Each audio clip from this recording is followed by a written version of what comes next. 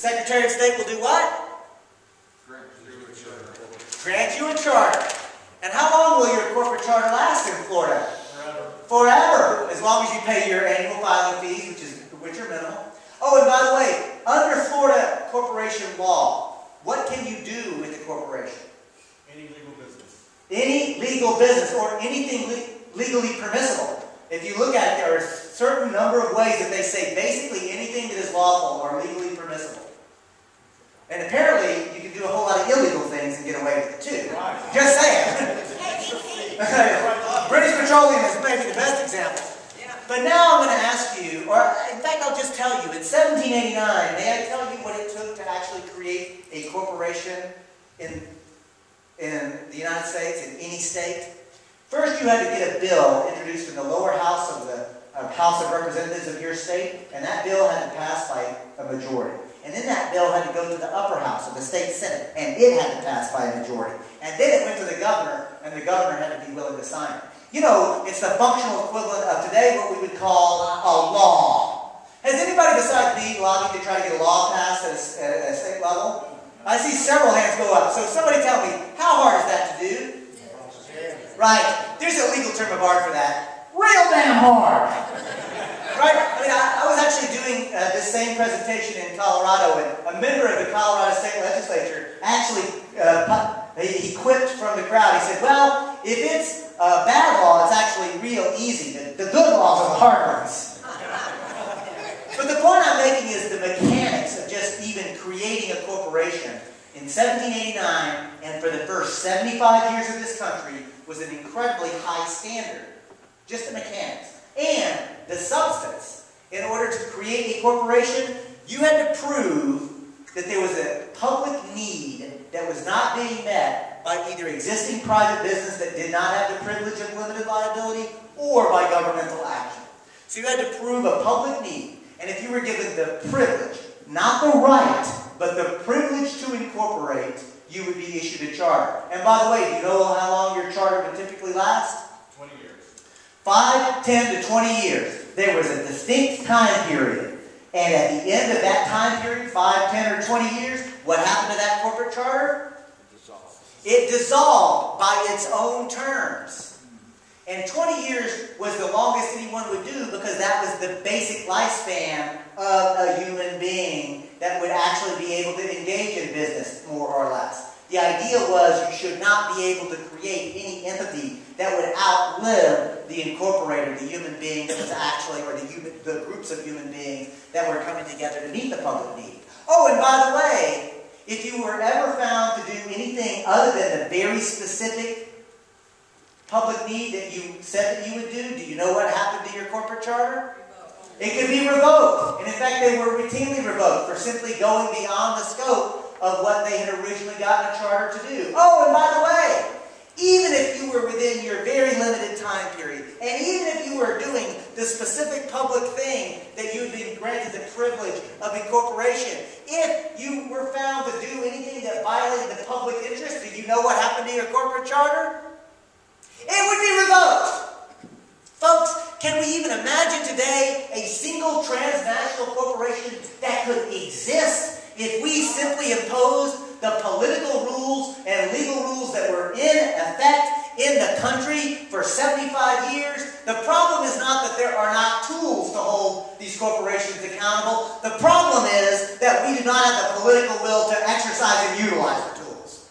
That's the problem. And so, if it is true, and it is, that only a state government can create a charter, and since it is true that that charter can be used to hold the corporation accountable, and the corporation is supposed to be subordinate, and if it is true that that corporate charter describes the duties of what a corporation can or cannot do, and if it is true, as I will assert, that a corporation should only be allowed the privilege of limited liability if it is acting in the public interest, doesn't it just make sense that a corporation should be on this side of the line and be properly accountable to the workings of our wonderful democratic republic? And here's the kicker, folks. When the U.S. Supreme Court comes waltzing in and interprets our Constitution, even though the Constitution never once mentions the word corporation, says, oh no, we will now find the corporation in the Constitution. And we'll say that a corporation needs to be considered a person with rights under this framework. It perverts the entire premise.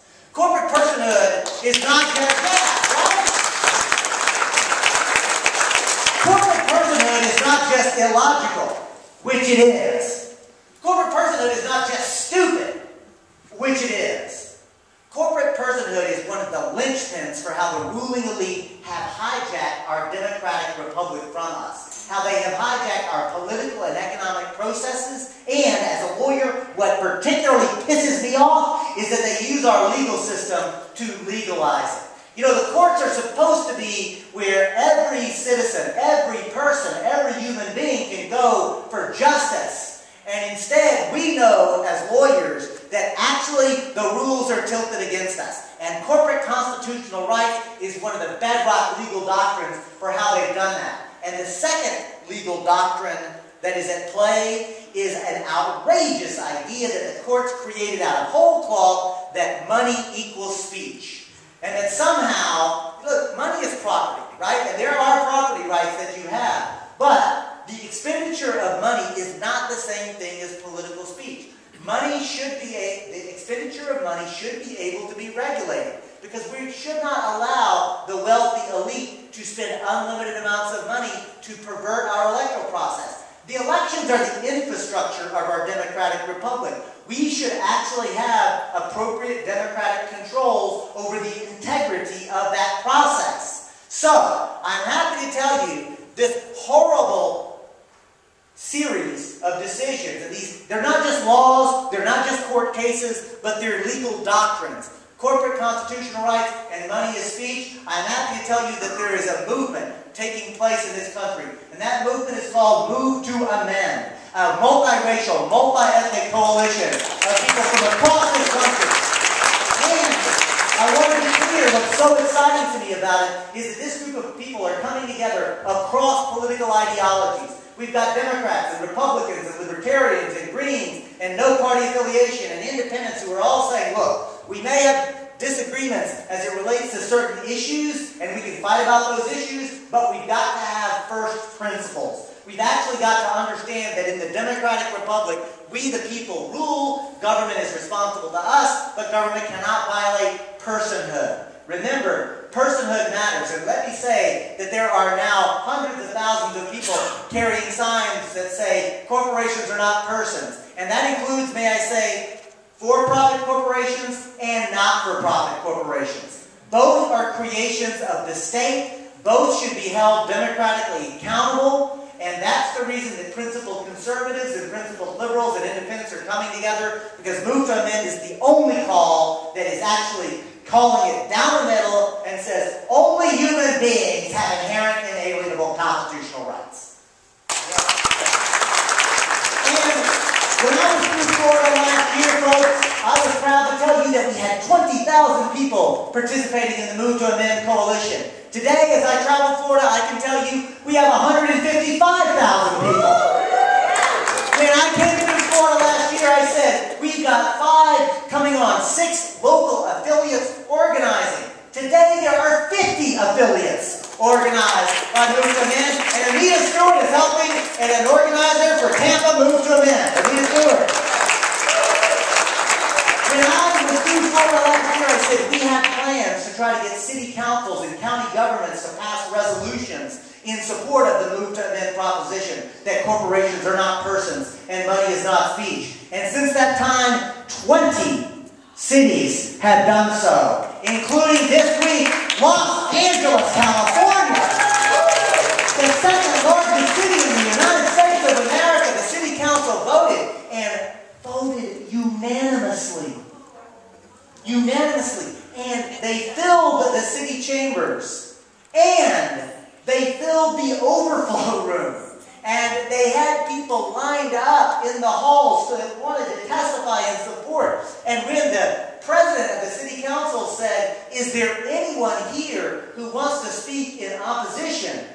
Not a single person was willing to stand up and say, yes, corporations have constitutional rights. And when I was through Florida last year, folks, I told you that we were even going to try to elevate it even higher. And that we had the idea of putting it on the ballot. So not just city council people, but the voters could actually express their opinion. And since that time already, Madison, Wisconsin, Dane County, Wisconsin, Boulder, Colorado, Missoula, Montana, all have organized citizens' initiatives to put the issue on the ballot. Should the Constitution be amended to abolish corporate personhood and establish that money is not speech? And every place it's been on the ballot, it's won. In Boulder, it won by 74%. In Missoula, by 75%. In Madison, by 84%. We are winning, folks. Don't believe the corporate media lies. We are winning this movement. And so I'm going to invite you, if you would like to join this movement, if you'd like to be part of this, my colleagues are going to pass around a sign-up petition. And I want to be clear, this petition is not one we're going to come on bended knee and ask people to please sign up. Right? We're not going to present it to elected officials on bended knee. This is an organizing petition. This is the petition that we're going to be using very specifically to contact you. To share this, your name with Anita. We're going to actually try to get people involved. Yes, we're going to be asking for your input and advice, but we're also going to be letting you know what we're up to so you can get educated about the movement and get plugged into the movement. And lastly, I'll say this, folks. If you are interested, I'm happy to tell you that on January 20th, the 3-year anniversary of the outrageous Citizens United decision, we are taking a page from our sisters and brothers at Occupy Wall Street, and we say it's time to occupy the courts. The courts are the scene of the crime. And so we're going to be gathering at the United States Supreme Court and at every federal district court in this country, including in Tampa. Yeah. Right? Yes. And You want me to talk about it? Yes, go ahead, shout it out. It's going to be at San L. Gibbons Courthouse, 801 North Florida, January 20th, which is a Friday afternoon from 3 to 6. Be there. Okay, and now, if anybody would like to make a comment or ask a question, I'd ask you to just raise your hand and hold it up, and we'll do a quick stack. I saw your hand first. Sir, you're number 1. Sir, you're number 2. There was a hand over here. Ma'am, you're number 3. Sir, you'll be number 4. John, 5. Sir, 6. 7. So, numbers 2 through 7, this is called a stack. If you haven't seen this done before, you should do these at public meetings. Numbers 2 through 7, relax. You will get to ask your question. You'll get to make your comment. Stacks are a wonderful thing as a way for us to share space. So now, 2 through 7, you can do what the rest of us are going to do and actually pay attention to number 1. Thrilling speech, and there's people who love the Occupy movement. My friend John Russell here, he's running for Congress, and we were taking petitions at the door, so if anybody missed us and you want to help people who are challenging the status quo get on the ballot for Congress, come see us before you leave tonight if you haven't already. Thank you so much for that. And let me actually say this. I'm going to take off the Move to Amend hat. So now I'm just David Cobb, and I'll just say, John Russell, do you believe that a corporation is a person with constitutional rights? Certainly not. Do you believe that money is speech? Not at all. Would you be willing to support a constitutional amendment to abolish corporate personhood and establish that money is not speech as a matter of the Constitution? Well, I think I said that in my earlier comments. I just want to make sure, John Russell, this is the kind of man we need in the United States Congress right here. All right. Very quickly. You know, if money is speech, your dollar is equal to my dollar, and my dollar is equal to Donald Trump's dollar. But the only problem is, who has more dollars has way more speech if a dollar is a dollar than anybody else. So how fair is that when the corporations are putting forward millions, unlimited sums of money for or against candidates or issues? It's not right, and we've got to stand up for this, and David knows that I'm going to stand up for this, and in my campaigning for Move to Amend and to give money out of politics, and I've already had a plan on my website for a while on that, and we'll go forward. Thank you so much, John. Hey, listen, before I go any further, I have to ask Anita. Anita, how much money did I charge you to come here today? Free. And how much did I charge the Unitarian Church? Nothing. Nothing. And so, folks, you know what? If this were Texas, there wouldn't be a man without a hat on his head. What's wrong with you people? Anybody wearing hats anymore? Are there any hats out there? Let's see a hat. There's a hat. Can I borrow that hat? Would you mind? And the reason I'm asking is, yes, it's true that I'm a lawyer. Yes, it's true that I'm an itinerant social justice organizer. But I'm also a magician. You see this empty hat? I will turn it into money. That's right. It's an old-fashioned pass the hat. And as this hat comes around, if you're capable of writing a check, and I hope that some of you might be willing to, the organization, the nonprofit organization that never claims constitutional rights is Democracy Unlimited. And if you're willing to write a check, but you don't actually have your checkbook with you, you can take down the address P.O. Box 610, Eureka, California, 95501. And mail a check to us. And if anybody has a debit card or a credit card that you'd be willing to write a donation on, my girlfriend and colleague Beth is here with a handy-dandy little device. Is anybody willing to make a donation up there? So hold your hands up a second and get it. Beth, you see there are several. And so as this hat comes around, I'll say this. Folks, if you don't want to give any money, or the basket here, if you don't want to give any money, that's totally fine. But if you could make a contribution, we would be very grateful for it, and I promise you it will be put to good use. Number two. Who's number two? Yes, sir.